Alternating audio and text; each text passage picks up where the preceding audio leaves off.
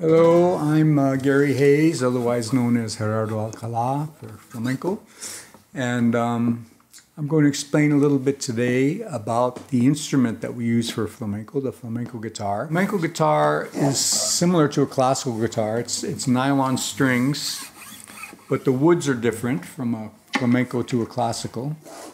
Flamenco guitar, the sides and the back are normally cypress wood, and on a classical guitar they're a dark brown color wood, rosewood from either India or South America. And the top for the flamenco guitar is generally spruce or cedar from Canada. The best wood for the top is European spruce. They used to call it German spruce, which is hard to get now. They're using a lot of American spruce now. And the other differences are the bridge on a flamenco guitar is much lower. So the strings are closer to the top and the strings are closer to the fingerboard than on a classical, because the classical wants a very clean sound, and flamenco, we tolerate a little bit of raspiness, a little bit of maybe buzz, a tiny bit is kind of okay for us. Flamenco guitar will have a much raspier sound in general. The sound will come out faster and die faster, and it'll be a little bit more trebly than the rosewood classical guitar. Oh, I should mention also about the tuners. These are mechanical tuners, but the flamenco guitar traditionally in the old days had friction pegs, wooden friction pegs, like a violin, which would be made of either rosewood or sometimes they would be made of ebony. And the classical guitar will always have these mechanical. I think most people nowadays prefer mechanical, even flamenco guitars, but I actually prefer the pegs because I think it gives a little bit better sound, all other things being equal. But it's not a crucial thing for me with the guitar. If I like the guitar sound and it's comfortable for me, then whether it has wooden pegs or mechanical doesn't matter to me too much.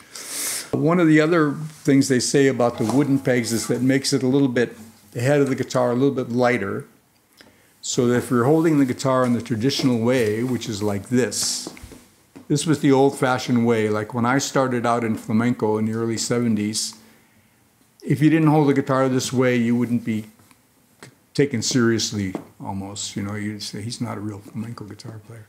So this was the traditional way, kind of like your muscle here, your arm muscle is just kind of, the weight of your arm is holding the guitar up so that you're not holding it up with this hand. But when you're learning to do this, you're going to have at least a couple weeks of slipping and sliding, and you're not going to be very comfortable, but eventually you'll get it. I still prefer this way myself, although very few people now, actually for the last 40 years or so, not too many people have been doing it this way, sitting this way. Because Paco de Lucia, who revolutionized everything in flamenco guitar, a lot of things, he came along and he started sitting this way. And because he was the king, everybody started following the way he did it, you know.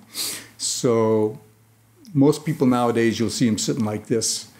You can also sit with a classical guitar footstool, like classical guitarists use. Classical guitarists use it under the left foot, so you're kind of like this. Flamenco guitarists, usually if they're going to use one, they'll use it under the right foot, which gives you pretty much the same position as the Paco de Lucia position, but without having to cross your leg. Some people have trouble crossing their leg like this. So I think that's a very good, this with the footstool is quite a good way too. But for me, I still prefer the old traditional position like this.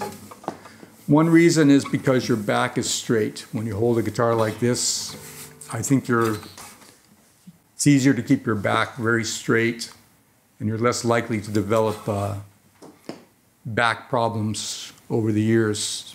Another difference between the classical and the flamenco is in flamenco, because we're accompanying singers, and we generally learn a form in one guitar chord key. For different singers' voices, we have to adjust. Maybe we like to play something in A all the time on the guitar. And we're used to that, but the singer might sing in D or something. So we have to adjust. And how do we do that? We use a capo. A capo, they don't use in classical. So there's three kinds of capos that are used nowadays. There's the traditional, which is this one. This is one. It's a friction. It's got a little friction peg on it and a third string, and then a little piece of leather here so you don't eventually wear a line into the back of your neck. So this one would be put on like this, over the top, behind, and then the friction peg goes into the hole and you tighten it. So you change the key depending on the singer's range. Now this kind of capo, I think it's kind of starting back. We call the capo cejilla in flamenco. And this kind is kind of coming back again. Actually, Paco, who changed everything else, he actually always kept using these for some reason. I actually prefer these myself, because no matter where you put it on the neck, you can get it the right tightness that you want just by tightening it this less or more. So, plus aesthetically, I like them. They're just more beautiful. And you can, I have a collection of them from different guitar makers, and some of them have beautiful inlays. They're made out of different materials. They can be made out of wood. Mostly they're made out of wood. I've also got one that's made out of bone. I've seen them made out of, different materials like that. So this is the traditional one, which I like.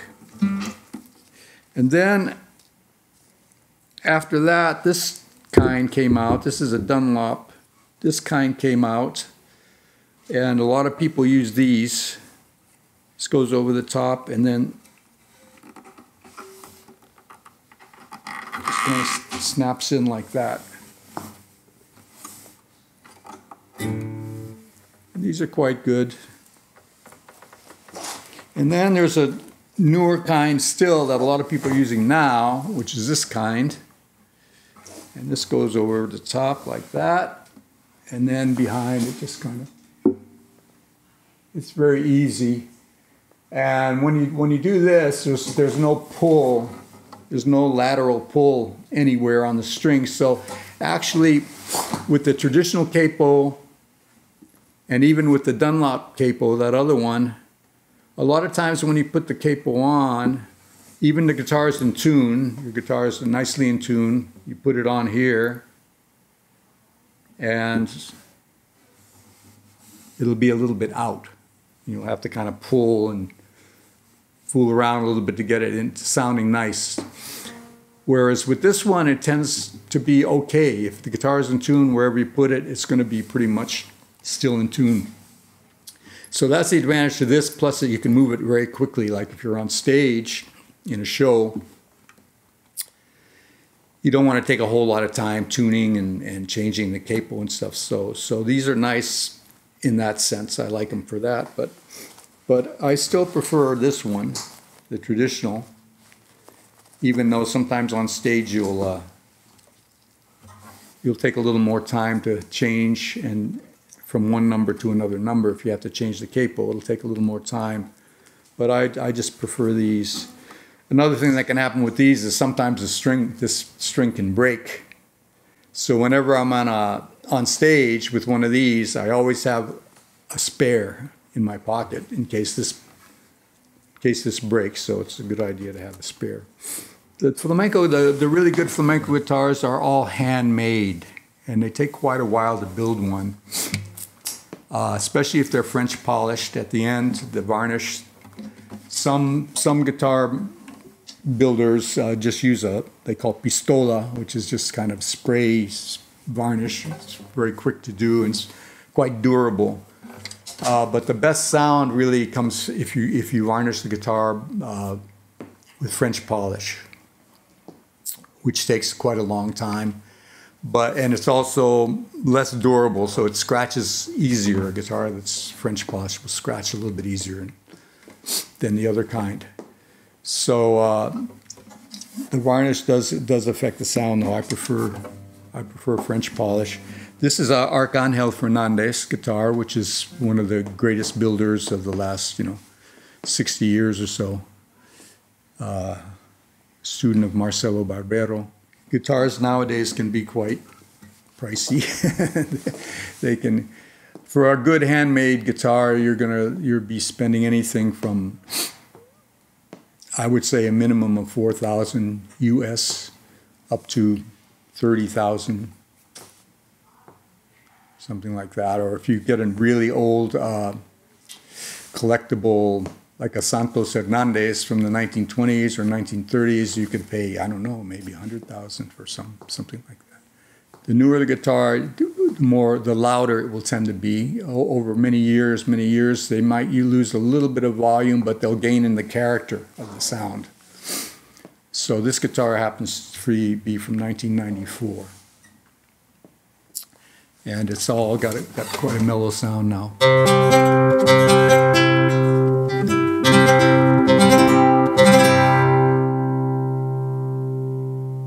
So that's a little bit about the guitar.